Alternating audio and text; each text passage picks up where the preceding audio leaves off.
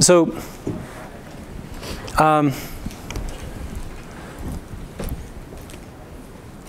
I don't use C++11 in my day job. This is an evenings and weekends thing for me.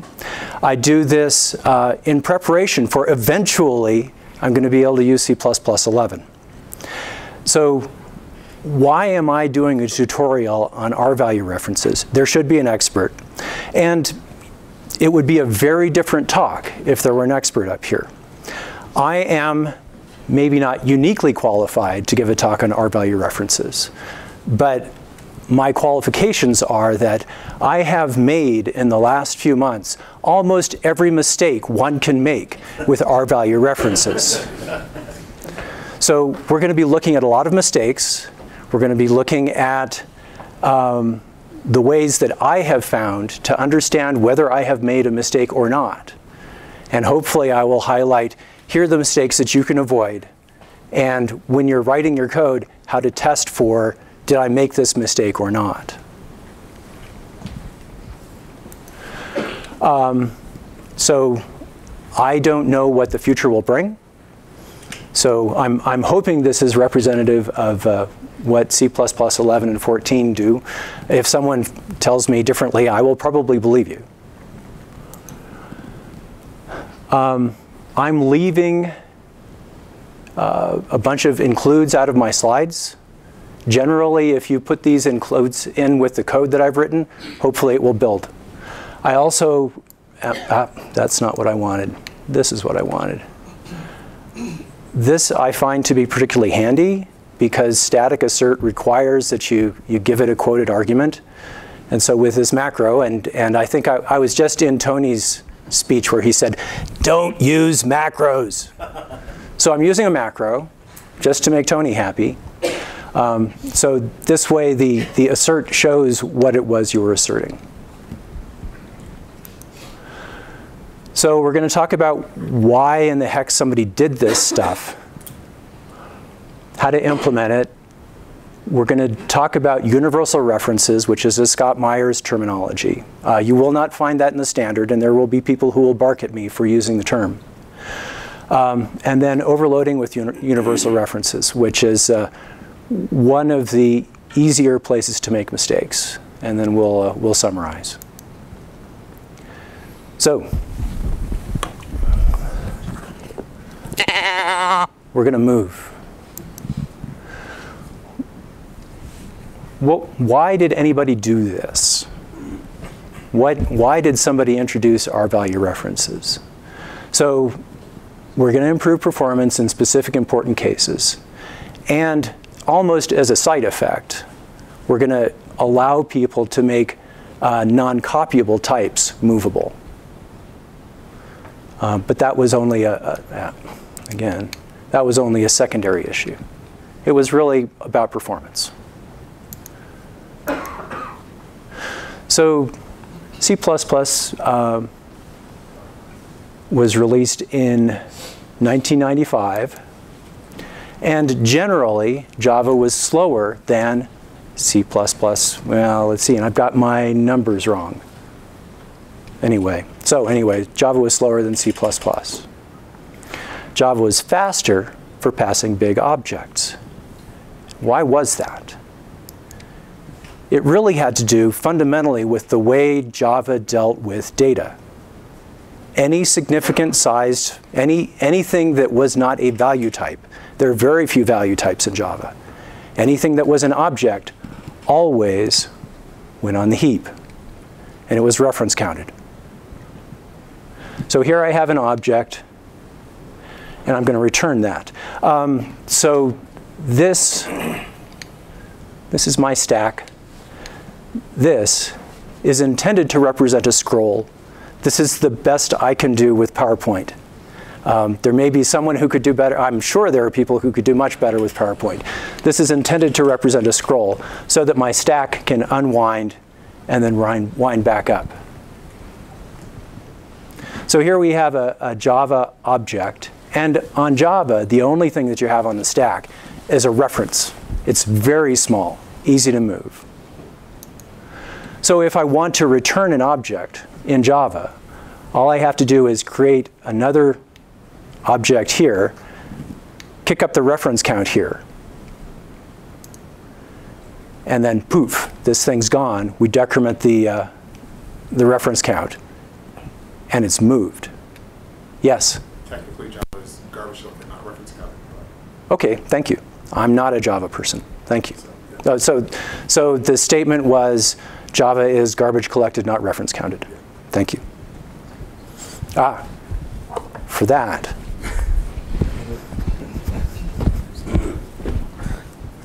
Thank you.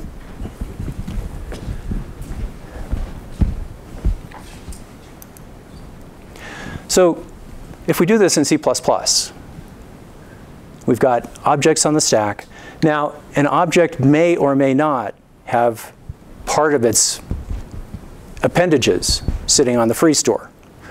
If something's not, if an object has no contents on the free store or elsewhere, there are places other than the stack, then the only thing you can do is copy it back up. But if you've got something sitting on the free store, then it'll be over here and you're referring to it from the stack over to the free store. So if you're returning an object, in C++,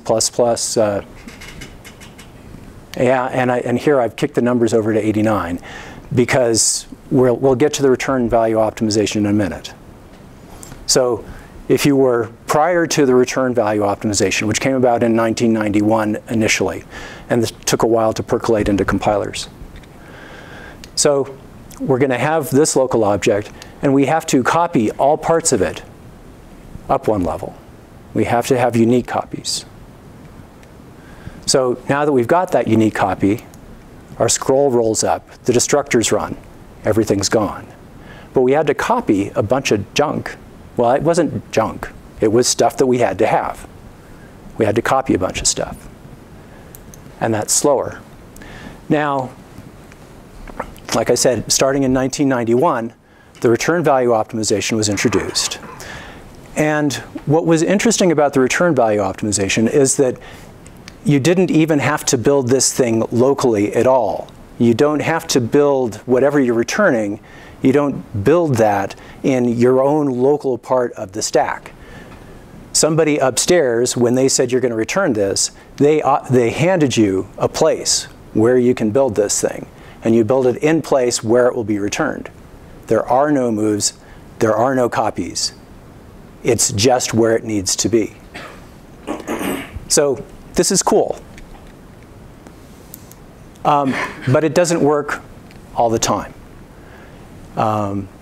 Specifically, let's say that I have two vectors and I'm passing a condition so that at the point when this code's executing, we don't know which of those two guys are going to be returned, either VA or VB. Then the semantics of construction don't allow me to say, oh, well, I'm going to guess that one of these things is more likely to be upstairs. So I'm going to construct it up there. Oh, no, that wasn't the right one. I'm going to run its destructor and then substitute this other one. That's not allowed.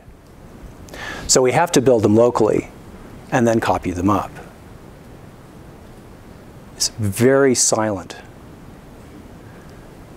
OK, I guess I won't worry about it. So we have similar kinds of problems with vector pushback.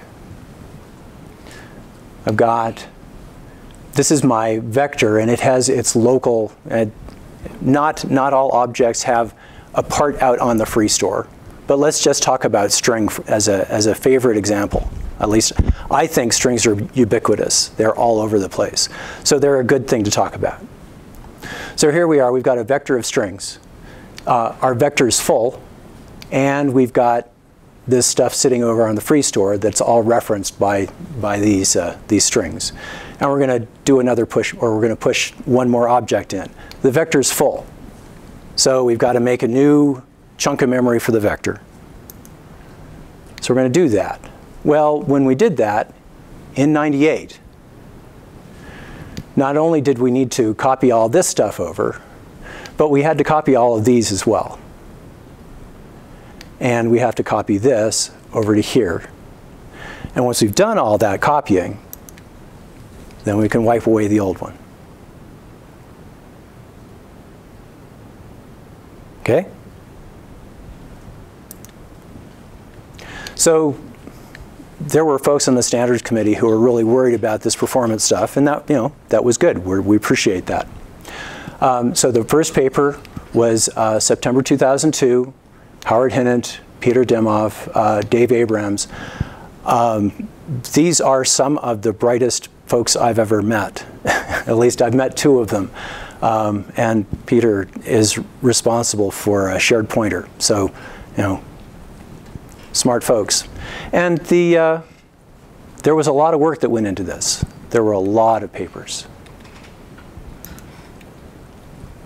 So the first paper, where it proposed language support to identify temporaries. It proposed a means to explicitly treat non-temporaries as temporaries. And it introduced some terminology, an R-value reference, and move. So when we move, so we've seen the old case. Let's look at the new case.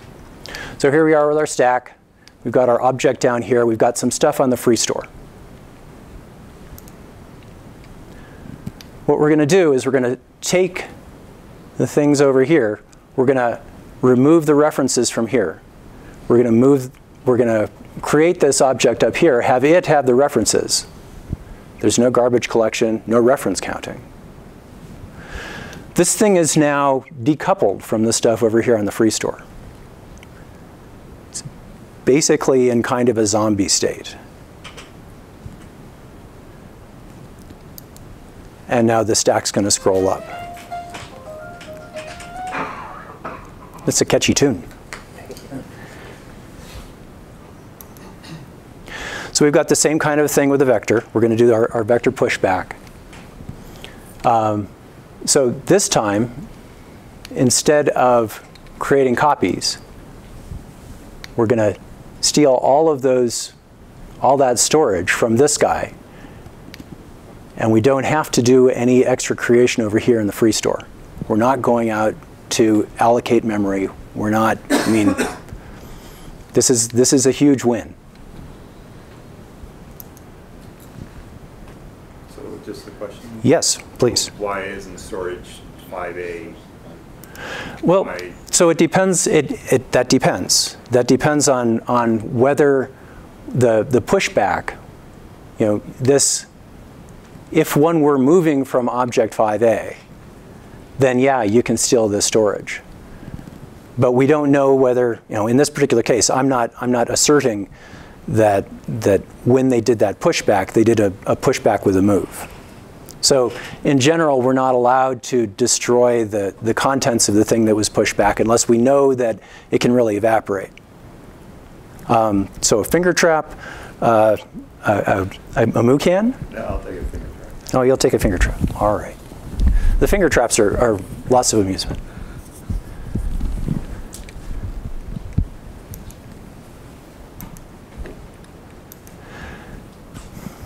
So one of the things you've seen is that something that can actually implement a move, you have to have state stored outside the object. So if your object is a tight thing and all the data is right there, move doesn't do you any good. But if you've got something that the object holds that sits on the free store, or if it's some sort of an OS object, so it's not on the stack, it's living somewhere else, it's outside of your contiguous object. So if you've got that, and you have to have a valid move from state, and we'll talk about what valid consists of. The rules for standard types that are movable are more constrained than they are for user types. And I have some opinions about what makes a good type. And maybe I'm not qualified to have those opinions because they're actually in conflict with what Sean Parent thinks. And he's a way better authority than I am. but I'll go ahead and share my opinions, and you can take them for what they're worth. But you have to have some sort of a valid move from state, because the destructor will run on the move from object. And so the fact to me that the destructor is going to run on it, that indicates that it's still some kind of an object. It's not a partial object. It's not less than an object. It's still an object. So the question is, do you want to even be in this room? Do you want to learn how to do this stuff? And really, there are just a few conditions where you need to move enable. So do you move enable if you don't care about performance, because moving is only an optimization. Moving is a faster way to copy. So if you don't care about performance, don't bother with any of this business. Just go ahead and copy. And that's in direct conflict with several of the talks I've heard. But a lot of people who are involved in C++ really do care about performance. So maybe this is silly. But anyway, if you don't care about performance, and so your types can benefit from move if they aggregate movable types, which means there's, like a string has a piece that's out on the free store. Or if you have some sort of external movable state. If you have an object that references the free store, or if you reference the free store yourself directly, either of those, then yeah, move can save you some time. So these are some of the standard types that move. Yes? If you can go back to that previous slide. Yeah. On one of your earlier slides, you actually listed another motivation for move enabling classes, but you didn't talk about it here. That's when either copying would have side effects, but you can avoid those with a move. Yeah. So, or if the type isn't copyable, like OS handles, you don't want two copies of the same thing pointing to the same handle. Yeah. Okay. Great. So the assertion was there's another reason to do it, which thank you very much. That's an error in the slides, and you get a cow. Boy, that'll be fun in my life. This is the bad one, though. Could you pass that over? One of my earlier talks, I started throwing things, and people got hit. So I'll try to be more careful. These things actually they're hard plastic, so they've got some impact. So the point was that there is another motivation to move enable your classes. If your type doesn't copy, but you want to be able to move it. And thank you very much. And I guess so the focus on the rest of the slides really was we'll slide away from, for the most part, move only types because they're comparatively easy to implement. I didn't worry about it too much, but I think it's an excellent point. So these are types that move in the standard library. And that subset, those are all move only.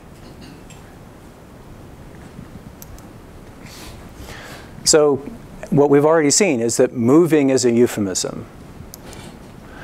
What we're doing is we're stealing from something. And moving sounds nicer. It doesn't sound like you're doing something nasty. But what you're doing is you're stealing from something and you're leaving it disabled.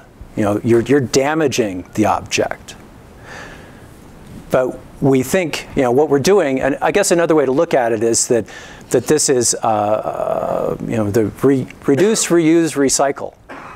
Okay, so we're about to send something off to the trash bin of history. So rather than recycle that memory, we're going to reuse parts. So, anyway, I like stealing. It's a little bit more dramatic.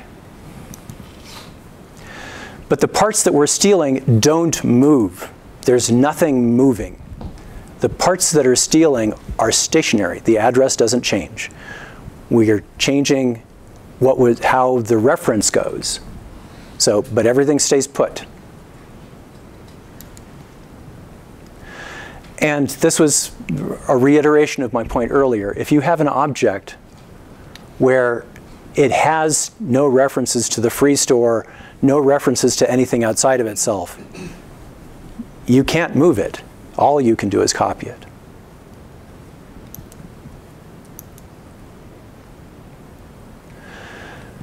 So once you say, gee, I want to be able to do this stuff, what can you move from?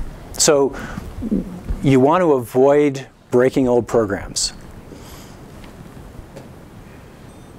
But we still want the greater speed. So if you have an old program, what can you steal from without hurting the program? Well, you know, most objects, anything that somebody has a reference to, if you have this thing with a name in your hand, and somebody steals the parts out of it, all of a sudden it's not going to behave right, and your program's going to be broken. So what category of things can we steal from? Those are temporaries. Temporaries are interesting because we usually don't even get to think about them. The compiler invents them for us and pushes them around, and then eventually from operations on temporaries, things up getting pushed into values that we can operate on. Once it has a name, then you as a programmer, you can go thrash around with this named thing. But a temporary, you can't do it. That's all up to the compiler. So what's a temporary? Anything that isn't an L value. And I looked through, I didn't spend a lot of time searching through the standard, but any place I found a description in the standard of what an L value is, I couldn't make any sense out of it.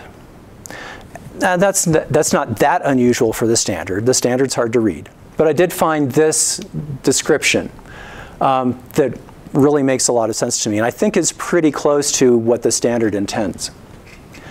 So an L value is an expression that refers to a memory location, so it's somewhere in memory, either on the stack or free store or something like that, and it allows us to take the address of that memory location with the ampersand, or the AND operator.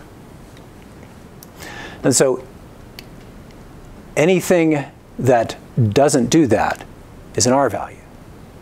So anything that we can't get to, that's an R value. So let's look at some stuff that's R values. So up here, these are L values. Because I've got a string named A, I can go, beat that one up. I've got a string named B, I can go beat that one up. Give me a B, I've got that B. But if I do this, there are a bunch of temporaries being constructed there. You don't get to see them, but the compiler is building them for you. And then eventually, as a result of the intermediate temporaries, something gets popped into ABC. ABC is an L value.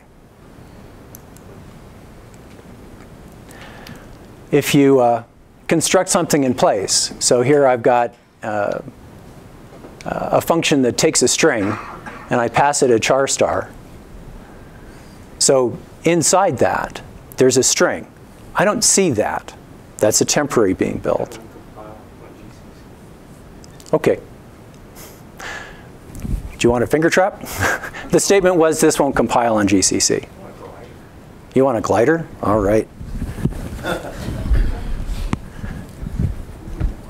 So I throw that. Yeah, but it won't go to the right place. I guess I'm a little puzzled that it won't compile on GCC because it compiles on Windows, but won't compile. Okay, that's okay. So I'm using GCC on Windows. Windows cheats and will make that string object that it can then take a reference to. Yeah. But GCC will. No, that would be true if there was no const. Yeah. Visual C++ allows it to work without the const, but it'll always work with the const reference. GCC work with the const. Should. It's standard for Asia. Okay, we'll let you keep the glider anyway. Who out of that particular discussion, who else gets a? Okay. So there was a discussion about whether this would compile or not on GCC, and I don't know that we came to a conclusion. It did. I did my best to test all of this code on GCC 4.8.2. So at least for me, it did compile on Windows once. So if a function returns an object, and we'll get to that in just a second, then that object, that's an R value. So an object type returned by a function is an R value. So here we've got two functions. GetInt returns an int, a 2. Int is an object. GetIntRef, we're returning an int reference. That's not returning an object. So the returned int ref, that's not an R value. That's an L value. This is a picture I got from Howard Hinnant that shows all of the things that are object types. And in particular, reference, function, and void are not object types. So none of those will be R values. So now that we're going to do this stuff, the reason we're talking about R values is we're going to steal from them, because this is getting back to how do you, what kinds of things can you go mangle without destroying the program? So we're gonna try to find a way to get a hold of those R values. And so we're adding a new type called the R value reference, and it's got 2 ampersands. And we still have the same old C++ 98 reference, a single ampersand. That's now called an L value reference. If you call it a reference, people will probably get it. But in terms of the standard, you've got R value references and L value references, and all that does is how many ampersands have you got? And what we're going to do with those is we're going to do overloading in order to distinguish between the thing that's getting passed in, is that an R value or is it an L value? Used for overloading. So if an R value is coming in, an R value will prefer binding to a double ampersand, but it will also bind to a const L value. But L values will never bind to a double ampersand.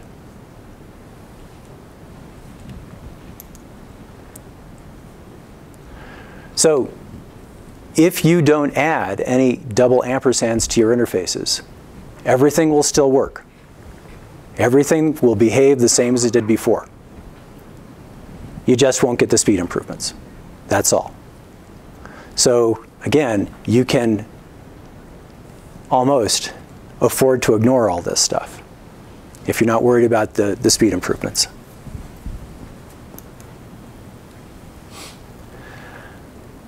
So when you're setting up your interface, you want to make sure that your ampersands, or your double ampersand, your R value reference, is not const, because you're going to steal from it. Make sense? We're getting past something. I'm putting you all to sleep. I'm sorry. So what does a const R value reference conceptually mean then? It means that it's an R value reference and you're not going to be able to do the work you want to do. Because if it's const, then you can't steal from it. So you've got this R value reference in your hand, and all you can do is look at it and say, that's a lovely R value reference. But as soon as it's non-const, then you can say, ha, now I could turn it into a zombie, which is what we all want to do anyway. Is it allowed to make a const? Yes. Yes. There's nothing in the standard that says you must declare, the double ampersand cannot be const. So you can declare it as const. It just won't do you any good. Kind of pointless.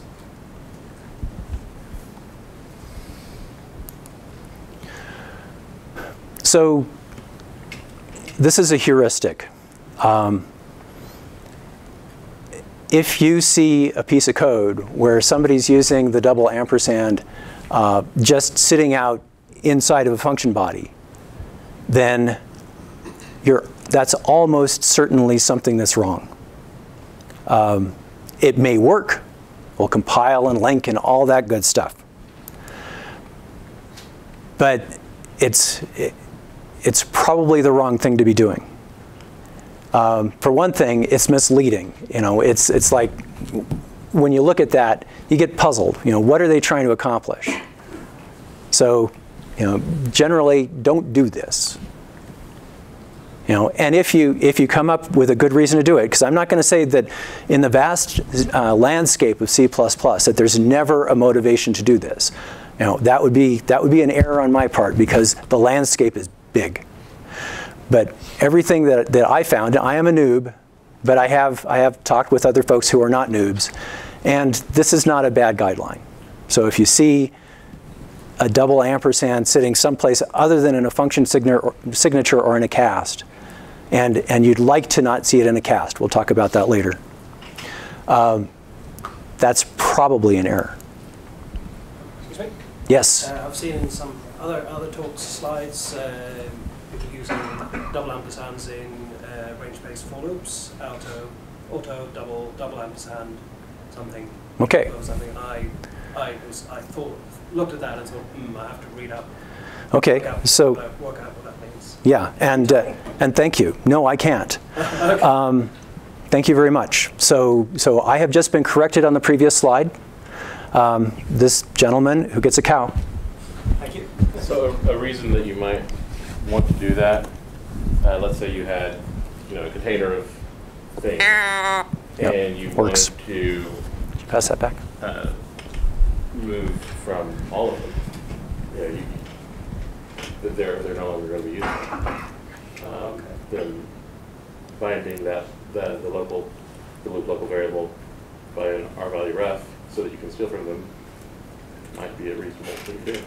Okay, so let me repeat what the gentleman said, that he's been to talks where he saw an auto double ampersand where in a for loop, and somehow someone was doing something useful with that, and it probably had to do with generating R value references or how that binding was happening, and the person who had that for loop was more of an expert than I am.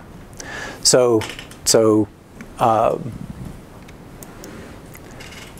I think the term suspect is not bad, but what you're saying is that there are probably legitimate uses for it. And just for a heads up, that you don't want to get too comfortable with saying that the double ampersand is always an R value reference. And we'll get to more details on that later. So part of what the standard wanted to do was, in order to get the vector stuff to work, the vector stuff, the things that we're moving from, they're not R values. They're actually, if you go back to that picture I had a while ago where we have this vector, we're going to do the pushback, all those things that are sitting in the vector, they're not R values. They're real honest to goodness values. L values. They have names, they have a place. We want to steal from them anyway. We're going to be, we know that eventually that entire vector is going to expire. So we're going to go in there, we're going to say, I'm forecasting that this stuff is eventually going to become a set of zombies and then I'm going to nuke them. So we need to find a way to turn those guys into R values so that we can do the nuking.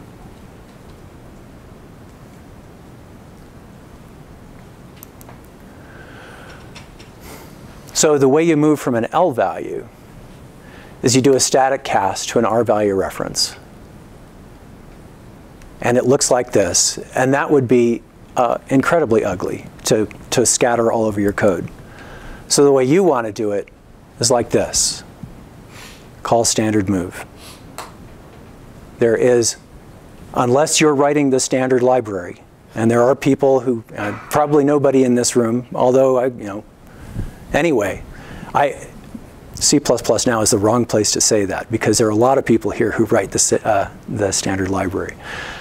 So if you're writing the standard library, then you have great reasons to be writing that kind of stuff. If you're not writing the standard library, use what the standard library provides. It's shorter, it's easier to read, it shows your intent. Standard move moves nothing. There is nothing that moves. All you're doing is you're turning it into an R-value reference as far as the compiler is concerned. Something else has to do the moving.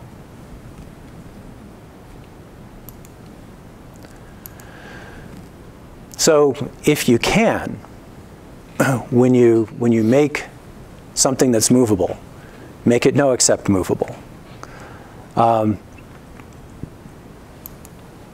Swap, if it's got no except moves, swap becomes no except. And it also helps with vector. And vectors get used a lot. So if you can make your move no except, then do that. So getting back to how would we take advantage of some of this stuff. So if you're returning stuff, don't return a const object. So we were talking about what objects are and aren't earlier. So if you're returning an object, don't return it as a const, because then it can't be turned into a zombie. It's going to be returned intact. Nobody can steal from it. And we're actually trying to promote this, being able to steal from stuff.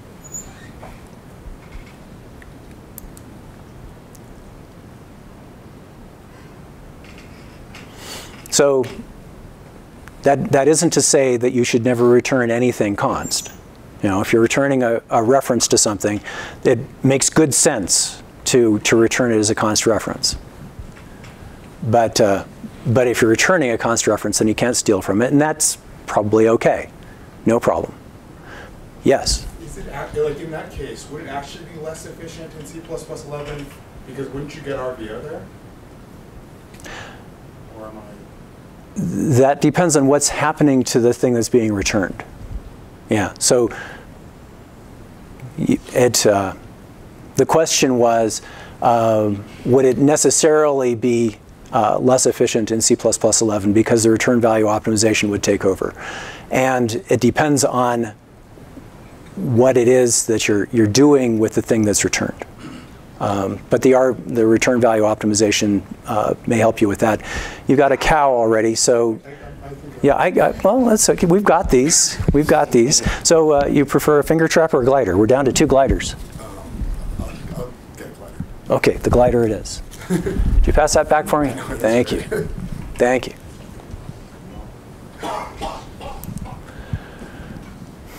So just because I've seen code like this, it's really tempting. You want to be efficient. You want to return that R-value reference. You really want to do that. If it's a local, don't ever return a reference to a local. Does that make sense to everybody? Okay. And to me, this really says it all. The stack giveth and the stack taketh away.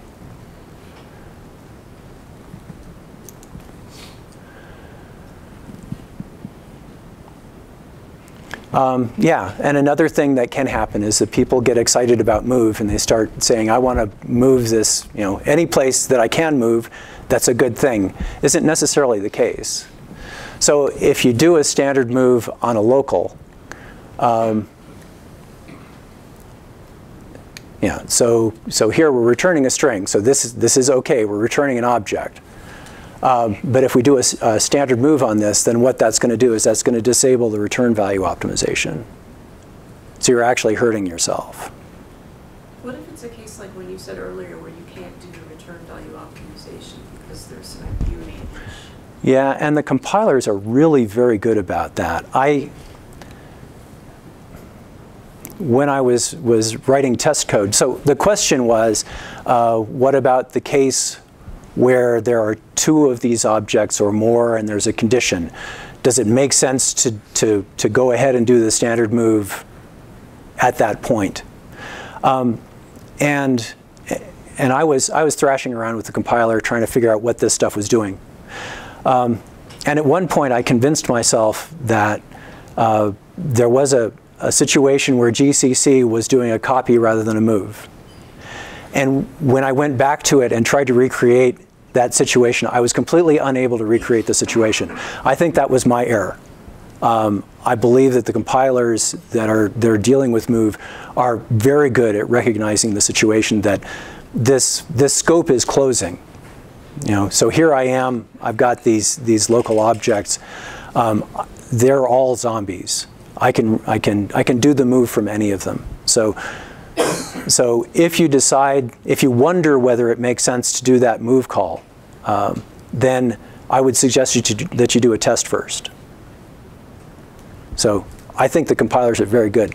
Just to talk on this example, the one place you do want the standard move is if you're returning something that's constructible from a string R value. So if you're actually constructing a return value, then you want to use this neutral call, and then you'll call the constructor the thing you're constructing with the R value of the string.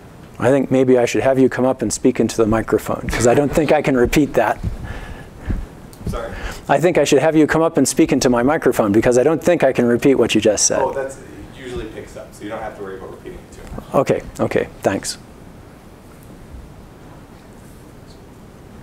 So we had, and you get a cow. So we have apparently one case. This one works well. I'm going to send that back. So we have one case where it makes sense to call standard move on the way out. So we've got, you know, why in the heck would we want to do this? What are we going to implement?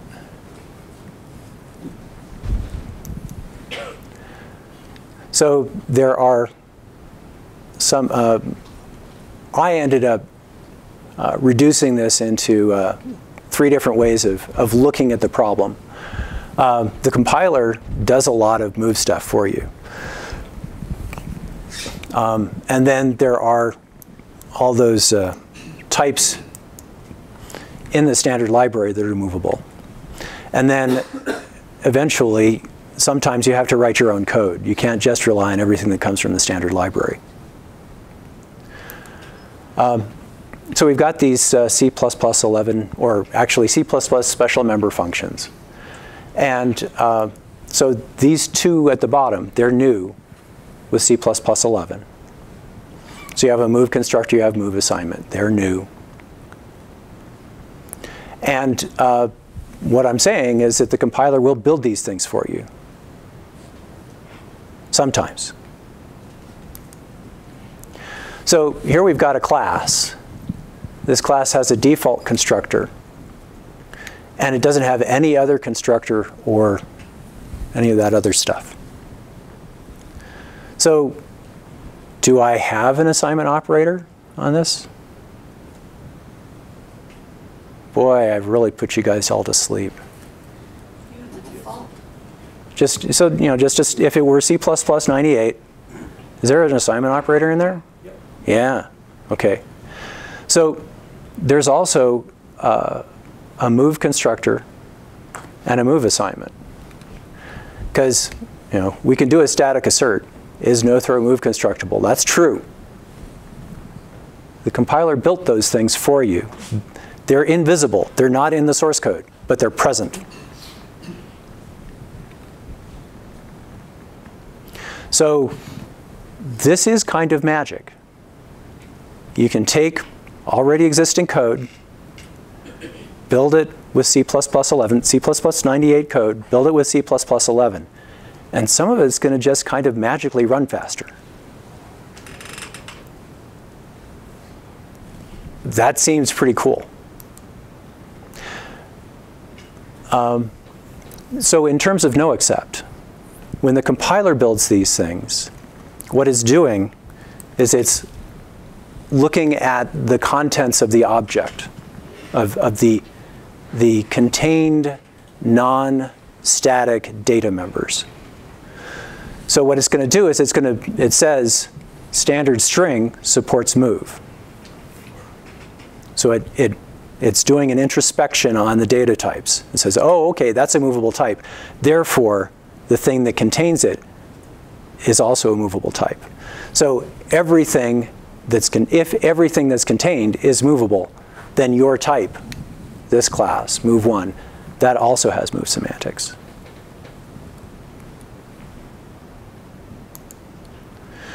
So if all of the non-static data members have no except moves, then the compiler generates a no except move. And it has to look at the move constructor and the move assignment distinctly, because each one of them could be no except true or no except false.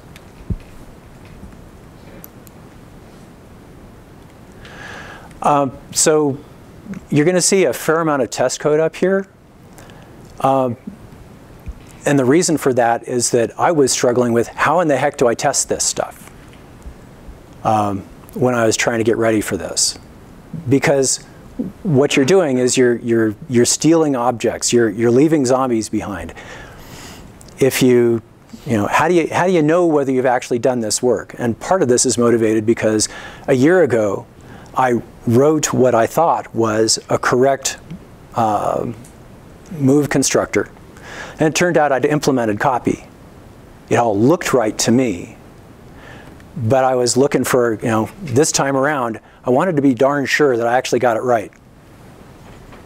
So part of what I'm doing is I'm examining the results of the moved from object. Not here in this case. Yeah, here. Okay. So I'm moving from MC, and I'm going to make sure that MC is empty.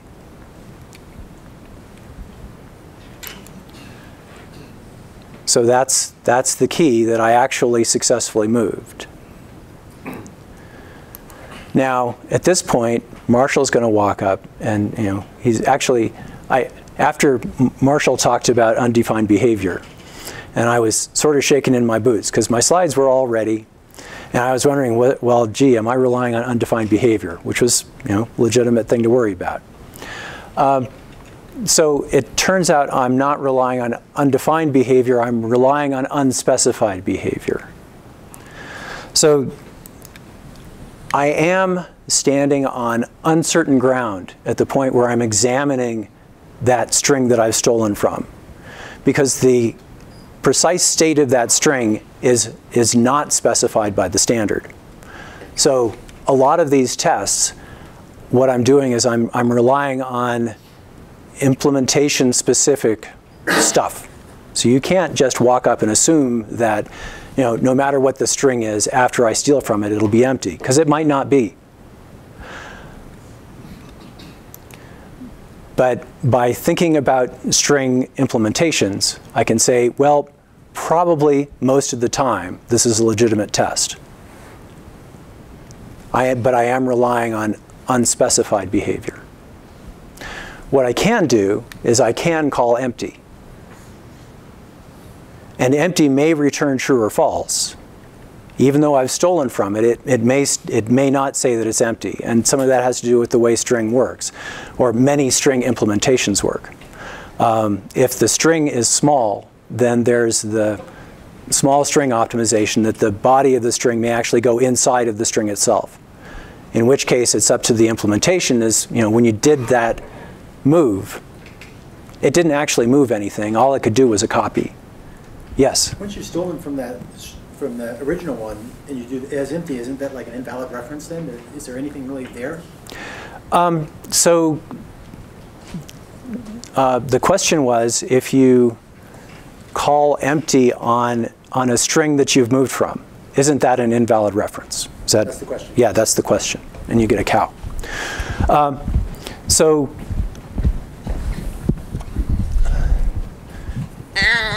the answer is no. And that has to do with the way string is specified in the standard. That the string will be left in a valid state. So you can call empty. What you can't do is, let's say that you had a string that was, so many characters, and once upon a time you were able to do an array index into that string and suck out a character. Okay. Once you've done the move from that, you can no longer assume you can do that same array index. You kind of have to go back and revisit it. It's like an iterator at that point, that you actually, you can examine it, you can ask it stuff, but its state has changed. So, and that has to do specifically with the people who wrote the standard decided that their types needed to be fairly well behaved when they were moved from. But that's, if you write a movable, something that can be moved from, then you're not necessarily constrained to that rule. Okay, but the standard decided to be nicer. Yeah. Does that make sense? Yes. I'm going to get corrected again. That's good. It's a little bit question, but so because he asked, is it a valid reference, right? So because the doesn't move says that you still have to have a valid reference when you're done. It's just your object may not be is in an unspecified state, so any of the operations of your object might not work, but it's still a valid reference. I don't know if that's what you asked. We're not talking about references, actually. Okay. We're talking about a move from standard string, which could be an object. Okay. Do I need to repeat any of that for the? Okay, we're good. Thanks, Jude. Let's see. I just also want to make sure I fully understood. That's all. Okay. Okay. Yeah. No. So the string's still sitting there.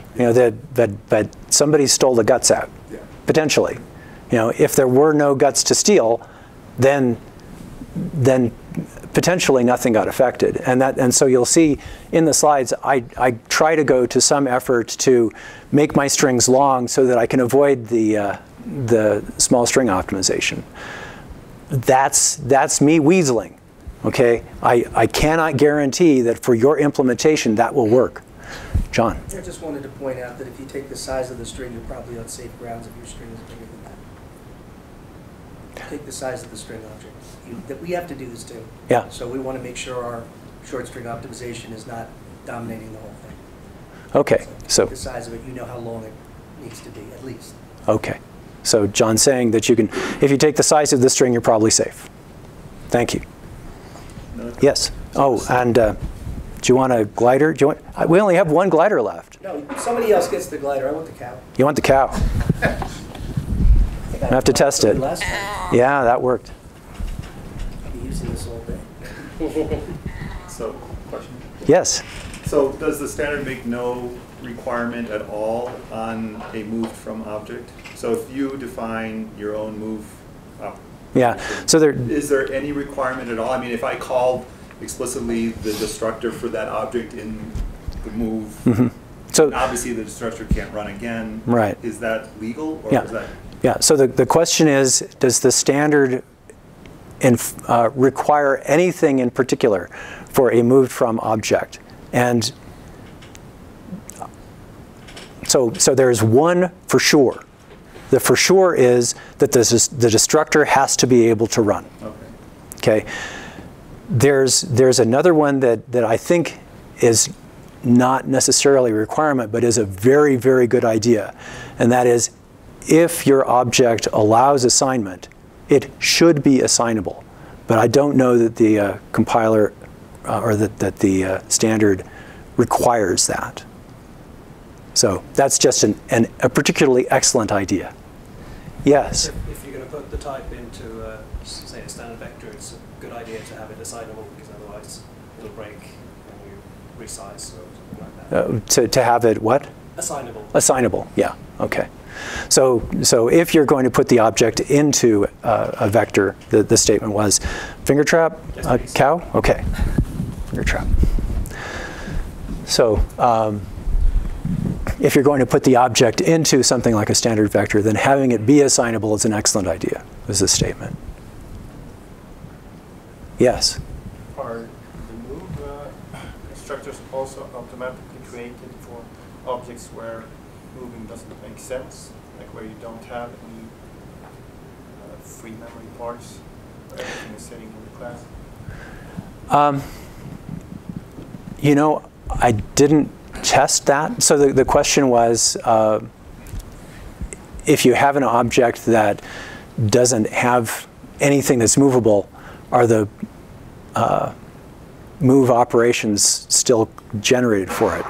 I'm not sure I know how I would have tested that. What's that? You could test it. Oh, okay. You could do it with this and the answer, I believe, is yes. Okay. That it doesn't matter. Yeah. So Todd says that yes, it would create it, and the effect would be that it would do the copy. And so, what do you get, Todd? Oh, I'll take a glider. Okay. The gliders are gone. Okay, great questions. So the thing about the implicit operations is that they're really easy to lose. So I don't want you to memorize this. I just want this to be scary. So, and thinking only about the move constructor. Okay, so if you had, you created a really simple object, and it had a move constructor. As soon as you start adding members to it, this stuff starts to evaporate. Okay, so this implicit stuff, which you can't see in the file anyway, it starts to disappear. And to me, this is particularly problematic because the functions that your object provides, that's your contract. And so whether you can see it in the file or not, people can still call it. It's still part of your contract. This is half of the rules. Here are more rules. These are things that can make your implicit copy constructor or move, excuse me, your implicit move constructor or move assignment. Well, in particular, we're looking at the move constructor only here. These are things that can make the move constructor disappear. There are corresponding rules that will make the move assignment disappear.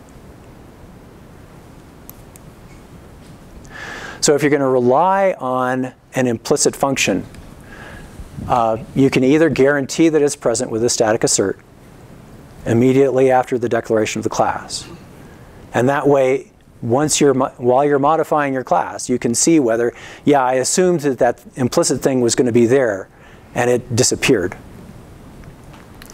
Or you can explicitly request the default implementation using the equals default. Or both, right? Beg pardon? Or both. Or both, yes. Both is a great idea. Thank you, John. Yes? You use the word request. Does that mean that equals default might not generate one? No, that was a great point. Request is a bad term for that. Cow or finger trap? Whichever. Cow. Cow. So the more thematic. Oh, So this one's a silent cow. The question I had related to that was that there were some conditions on the previous slide, like non-trivially copyable members.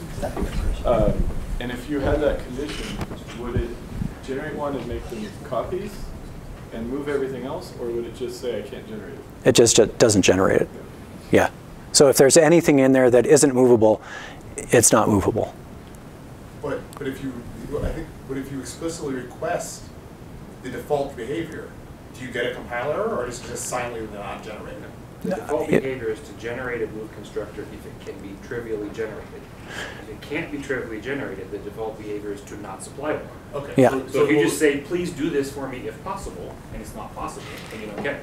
So it is a request. Now, I think you're right, that if you say equals default on a move, I wish I had my compiler here. If it can't do it, it won't compile. I believe I experienced that. The reason, this typical reason you use an equals default is either because your coding convention wants you to just be really explicit, which isn't a bad idea, or you have declared one of the special functions like a constructor that would disable it, and you want to say, actually, I do want it, and it should be the default. Yeah. Okay. So do you get another finger trap? I'm sure more people can ask questions. Okay. So I believe that you're, I'm agreeing with you that if you say equals default and it can't generate it, then you'll get a compile error.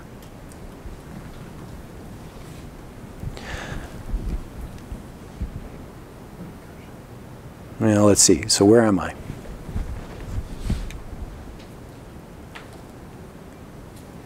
Okay. So what I've got here is a unique pointer. Unique pointers.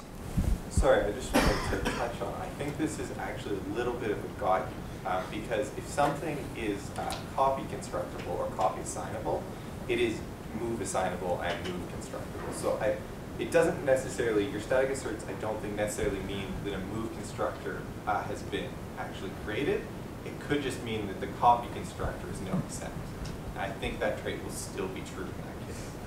I'm not sure if it really matters, because if it's a no accept copyable, then you're probably all right and you probably don't need a move, but I just wanted to point that out. Okay. Sorry. That's good. That's good. So anyway, what I've done is I've put a unique pointer in here. Unique pointer is move only. And it sounds like there's an error in the slide. But what I get out of this is that because unique pointer is only movable, it is not copyable, then you, let's see, you can't move construct is true, but copy constructible is false. So in this case it works. So in this case it works. Okay. So, but that has to do with unique pointer being the member rather than a string.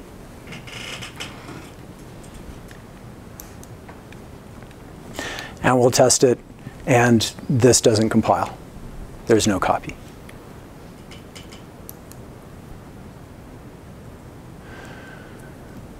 So the next thing to do is, well, let's see. Yep, okay. So what I'm going to do is I'm going to say, yeah, I explicitly want this thing.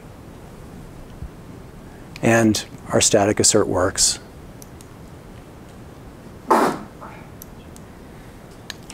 And we're going to test it.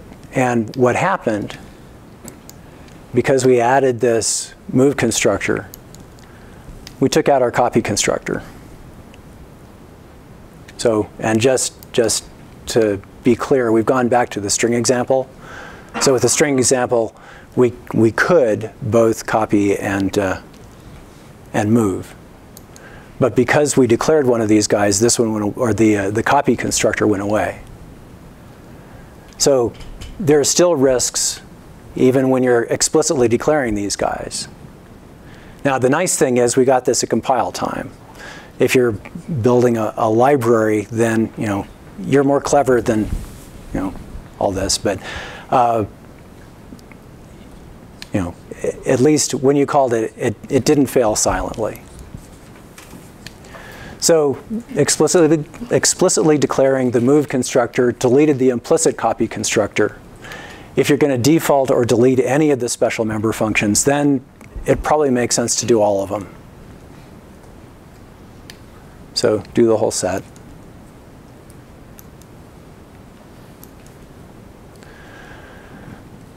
And at least when you talk with Howard Hinnett, Howard will suggest that you just go ahead and do 6 static asserts after pretty much every class. And depends on how good you are. But there's no runtime cost, is the nice thing about that. So you've got all these traits, you can use them.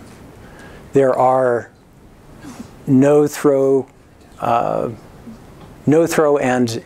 without no throw versions of all of these traits.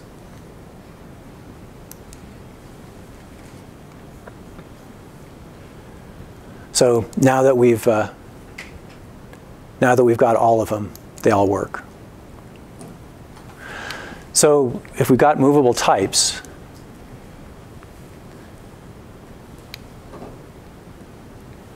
so I've got my string, which I didn't, yeah, okay. So the string fell off the bottom of the slide, but I've still got a string, my S underscore. So here I've got this R value reference, and I'm going to move that R value reference into my string, my local string. I gave it away. There is a bug here, and I'm sure a number of the folks in this room know what that bug is. Somebody shout it out, and then I can give you a finger trap. You're copying it. Yeah, so what's the problem here? That's doing a copy. Yeah. So actually, I've still got cows left. You want a cow for that? Yeah, sure. Sure. This is a functional cow. Send that cow back. So this is a copy. That's not a move. Why is that? So again, what we're doing is we're looking at the moved from object, and that failed. So the problem is that this, even though it's an R value reference, that's what we would call it. It's not an R value reference. That's an L value. It's got a name. I can refer to that. I can go pick up that memory in RHS. So even though it says move, with a double ampersand, that's an L value. You have to move from it. So if you go back many slides and we talked about what's an L value, this thing with a name, that's an L value. So to me, we're staring at the biggest user trap in R value references, period. That my general assumptions with things in C++ is when I see the name of what I'm looking at, I can't do this with auto anymore, but if I've got something other than an auto and I'm looking at it and basically it's telling me what it is, that's not the case. This is not an R value. This is an L value. You have to move it. I probably beat that horse hard enough. But this was one of the first things that bit me, and it's really easy to mess up. So when you're moving, when you're inside of this signature, you have to call standard move if you want it to behave right. Otherwise, you get a bug, and I'm going to get corrected again. So that's good. The thing is, you're not passing RHS into that constructor. You're passing its member, yeah. S_. So it doesn't matter that RHS is an R value, whether it's R value reference or an L value. Yeah. Doesn't matter if S_ is an R value reference or an L value. That's actually an excellent point and a good correction. Thank you. That the statement was that it's the .s is what's actually getting passed. What I will say is that if it weren't the .s, if it were the RHS that were being passed into the constructor, the same thing would be true. But thank you for the correction. And let's see, do you have both a cow, or do you have a cow yet? I have a cow. You have a cow? Do you have a finger trap? I don't have a finger trap. Okay, well you get the finger trap.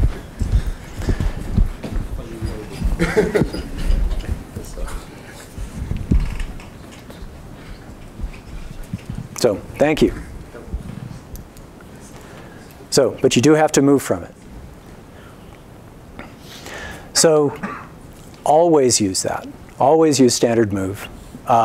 There is no runtime cost to the move. It's just casting. So there are situations, like if you have an int, you don't necessarily need to call move, but that's okay. It never hurts. There's never any harm to calling move in this situation where you're moving. So always call standard move.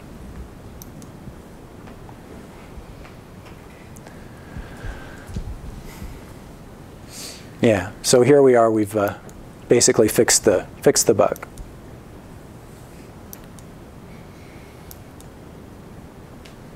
And the test passes. So in terms of move assignment, so this is a bad test for move assignment with string in particular. Our string is again our sort of the thing that we're carrying around. So I'm sure someone's going to tell me why. I've put you all to sleep again. So it is allowed that the string move assignment may be implemented with swap. So we're going to assume that the moved from object will be destroyed soon, because what we're doing is we're saying that thing's a zombie. That's about to go away. So we can do more than just turn it into a zombie. We can pile our garbage onto it. So in the case of assignment, you've got a string sitting here in your hand that you don't want anymore. You want the one from the other side. So rather than unloading that stuff back into the free store, you can just do a swap. And eventually, when that R value reference, when its destructor runs, that memory will eventually go back into the free store. So that's a way to implement move assignment.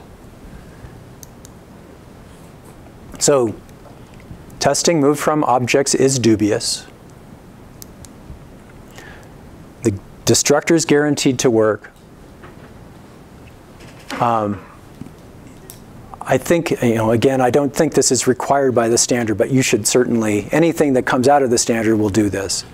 And you're really smart you're avoiding a lot of trouble for yourself if you do this. Because that swap doesn't work. Is that right? With that, if you don't provide that. Swap doesn't work. Right. Thank you, Ray. So, cow? Sure. I think we only have one functional cow left.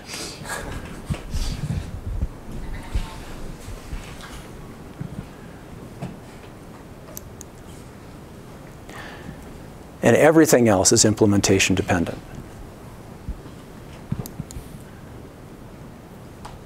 But at least in my experience, and I haven't heard anyone disagree with me yet, there are really only two ways of looking at move. You can either instrument a class so that you can say, I am calling this function and print something out or have some kind of a side effect.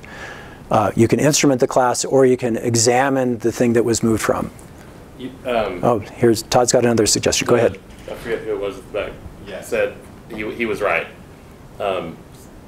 Having a copy constructor that accepts a const whatever ref is sufficient to be considered move constructible.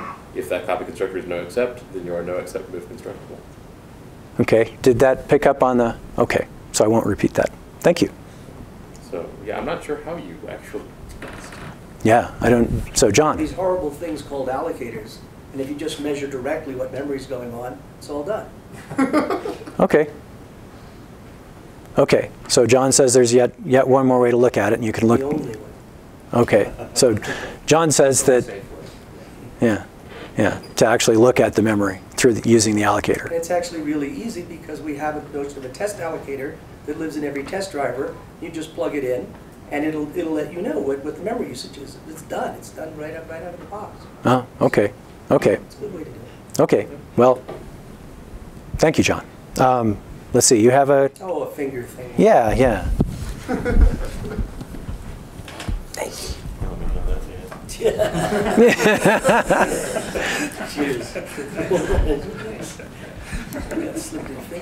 So John says be more clever than I was, put in a test allocator. Yes. Are there any code samples floating around showing implementing what John was saying? Yes. He didn't let me answer. Kevin's right. Yes, there is one, and in fact, he could tell you where to go look to see this in practice. All the test drivers, all the code. Yeah, if you're interested, just find me after the talk. Okay. Thank you. 15 minutes. I got to move faster. So generally, if you're going to start implementing stuff by hand, avoid loose pointers. put free store objects in or keep track of free store objects using unique pointer, and then let unique pointer do the moving. So here, because we've got a pointer to a string, we can actually use the default implementation for the move constructor and the move assignment operator. We have to do more work here, but that's work we had to do anyway to allow for copy. And if you really insist on doing this stuff, and honestly, if you're dealing with something other than the free store, if you're dealing with an OS object, you have to do something equivalent to that. You don't get to call delete, but you have to call some OS function to say, I'm releasing this thing. So you have to do this kind of work. Aren't you repeating the copy issue here? I beg your pardon? Aren't you repeating the copying here? Because you're not saying standard move. It's counting the pointer. It's a pointer. No, yeah. We don't need to copy. Remove it. Okay. Right. Yeah. So if you really end up getting down to the base level, this is what we're doing. We've got to do two things. We've got to take stuff from the right-hand side, and then we have to tell the right-hand side that it's now empty.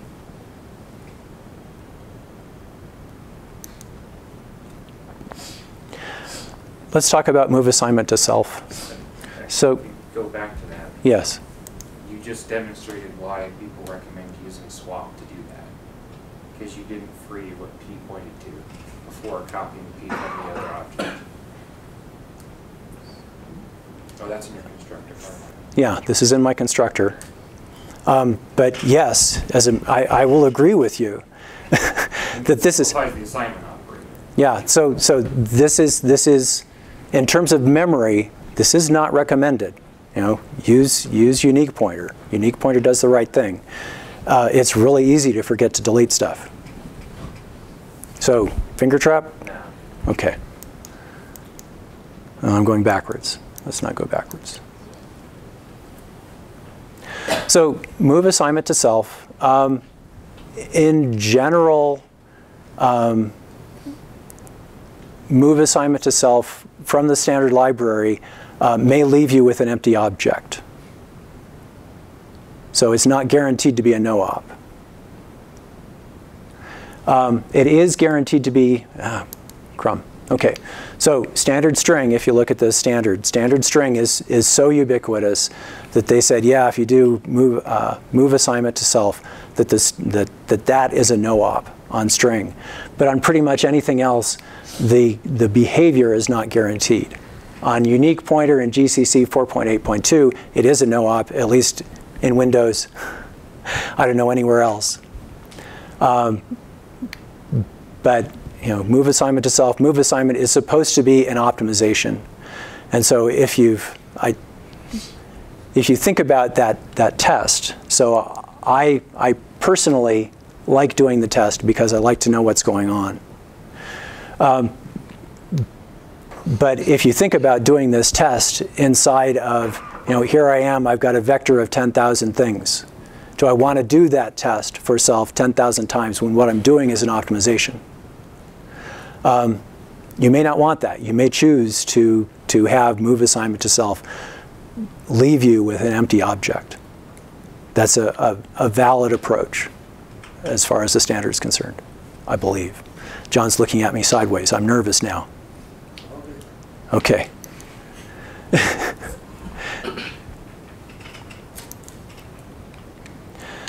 So if we're going to talk about non-free store moves, so some sort of an OS kind of a thing. So I'm going to prefer that, and I'm the novice, but I'll have a bias anyway and then take it for what it's worth.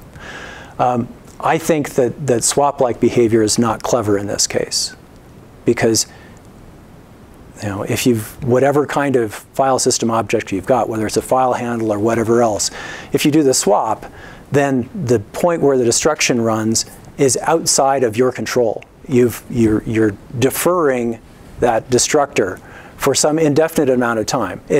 Howard Hinton would say it's not indefinite.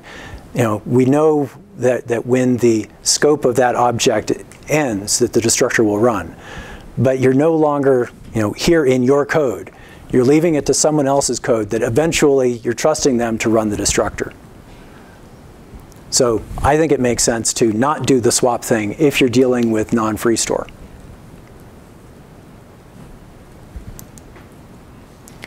Now, we've been talking about assignment and constructors.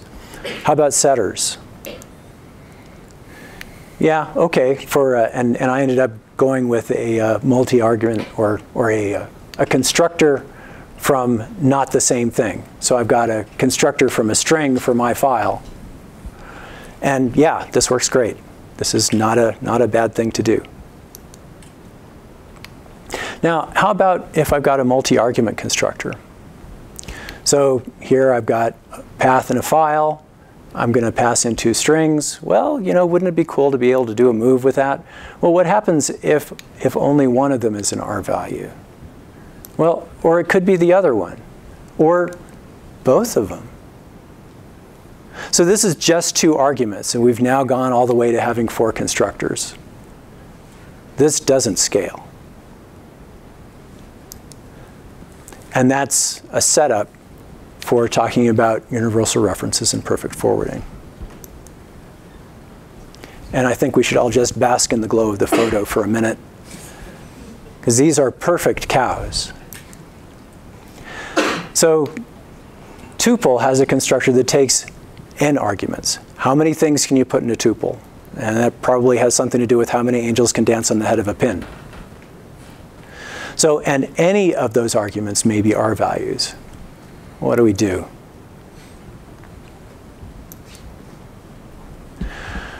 So the folks who are working on move semantics said, we're going to make a special rule. We're going to make this thing, if you have a template that's locally deduced and contains an R value reference with no const and no volatile in front of this, this one's really special. So there was this forewarning a long time ago. Okay, we've just walked into it. This is it. So this thing, learn to recognize this. Scott Myers calls this use of double ampersand a universal reference. And it binds to almost anything. So when you recognize this, you have to make sure there is no const or volatile in that t and t must be locally deduced. That means that if you're, let's say you've got a vector, the vector is of a type, then as long as that type is what you're referring to in your method, that's not locally deduced because the vector determined that type. Did that make any sense to anybody? I put you to sleep again. That's all right. Say again. So I've got a vector of t, and I've got 5 minutes. I've got a vector of t. If I use t in a method of that vector, then t is not locally deduced in that method. And that's not a universal reference. It's only if that method, now if I don't use t, but I use p or q, something that isn't determined by the type of the vector, then it's free to be able to adjust. And in that case, this is a universal reference.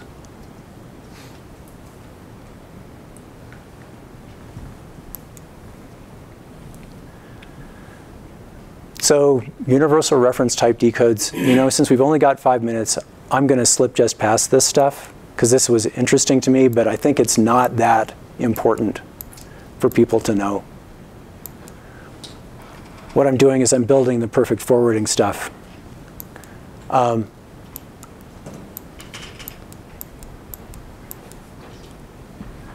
all I want to say is use perfect forward. Don't build stuff yourself. So here, if I have a universal reference So here we've got a locally deduced type P and a locally deduced type F. And I've got those in here. I want to call standard forward on that. I don't want to call move, I want to call standard forward. And now those 4 distinct constructors turned into a single templated constructor.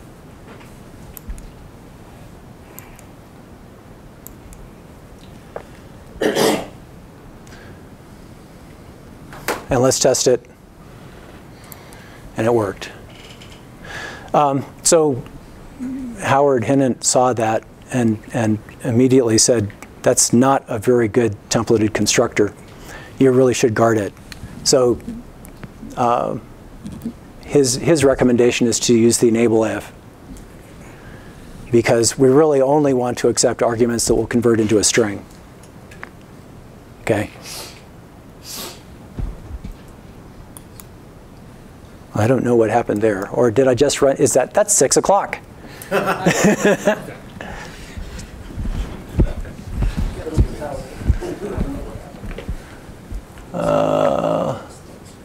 Let's see. Okay. Huh. There's some magic button there.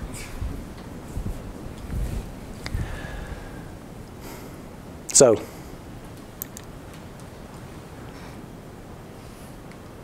we've seen that. So there are things that you can't perfectly forward. For the most part, most of us ordinary programmers don't care. I shouldn't say us, just me. Ordinary programmers don't care about most of these. Don't move from a universal reference. Use forward. The problem is that a non-const L value, if you use move inside of there, a non-const L value will be moved from. So you definitely want to call forward. And so it's really important to be able to identify the difference between a universal reference. Which, again, that won't show up in the standard. In the standard, they call that an R-value reference. I think Scott Myers is really smart, saying these are really 2 different kinds of animals. Let's give them different names.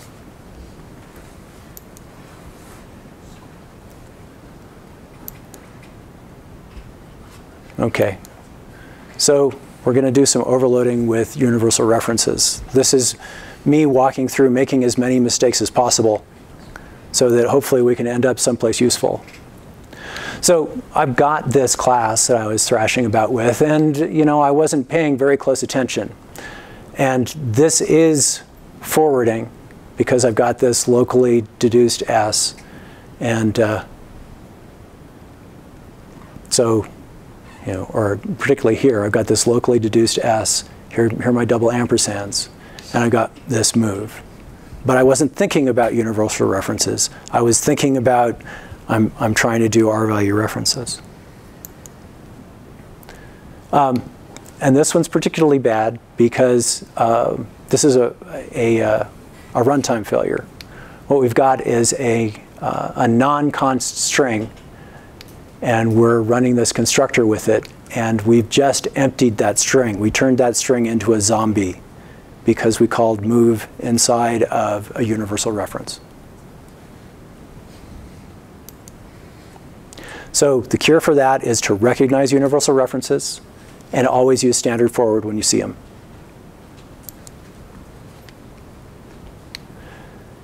So here's the next bug. We recognize the error of our ways. We said, oh, this is a universal reference. It binds to anything. And so I've got my 2 constructors here, my R-value reference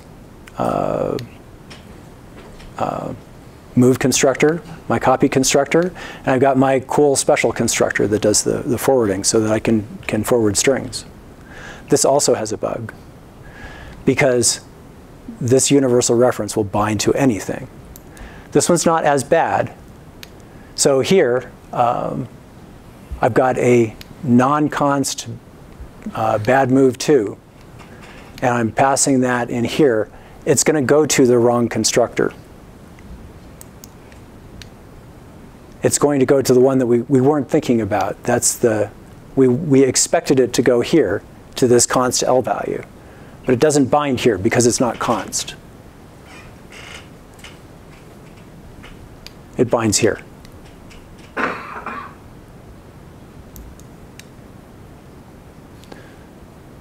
So how do we fix that? Universal references bind to anything that other overloads don't explicitly specify. So Scott Meyer suggests avoid overloads on universal references. Sometimes you can't. So here what I've done is I've said, all right, well, by gum, what I'm going to do is I'm going to do all kinds of template heroics. I'm going to do tag dispatch. And I'm going to look at the type that got passed in.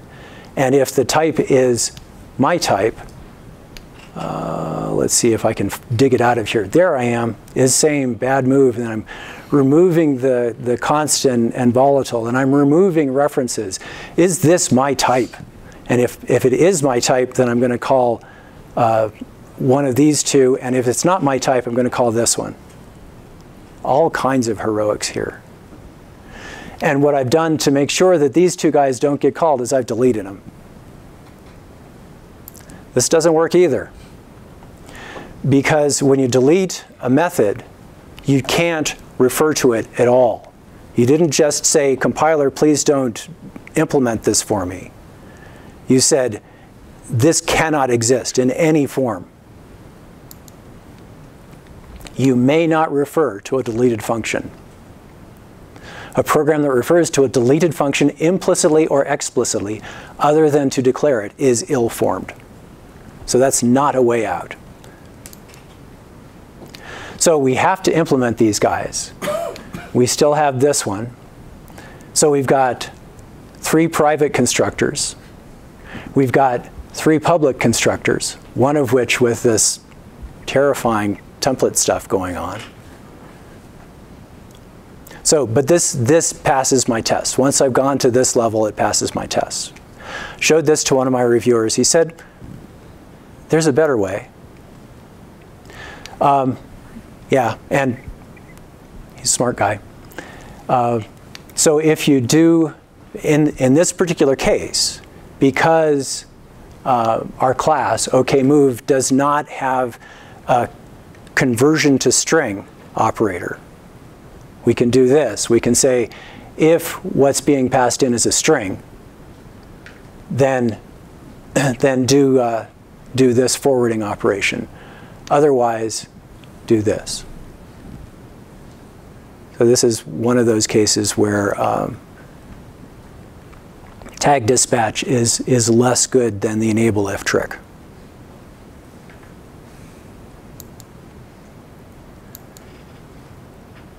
How badly do you want that universal reference overload? You decide. So, guidance. Don't return const objects because that defeats moving.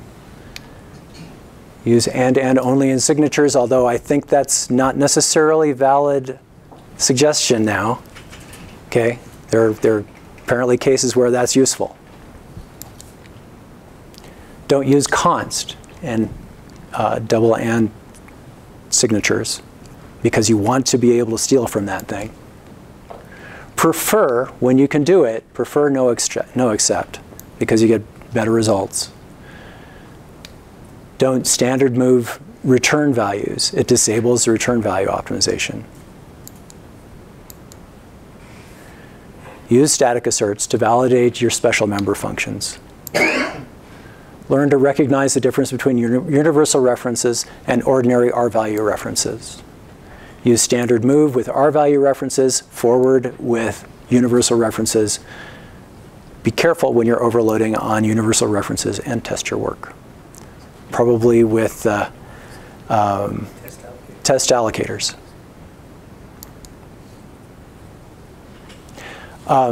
We're 5 minutes over time, but I think it's worth making the point that move semantics is not a cure-all.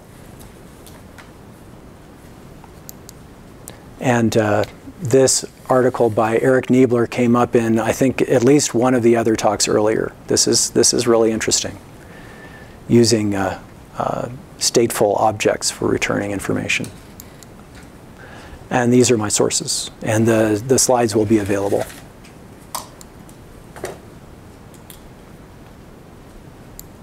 Thanks.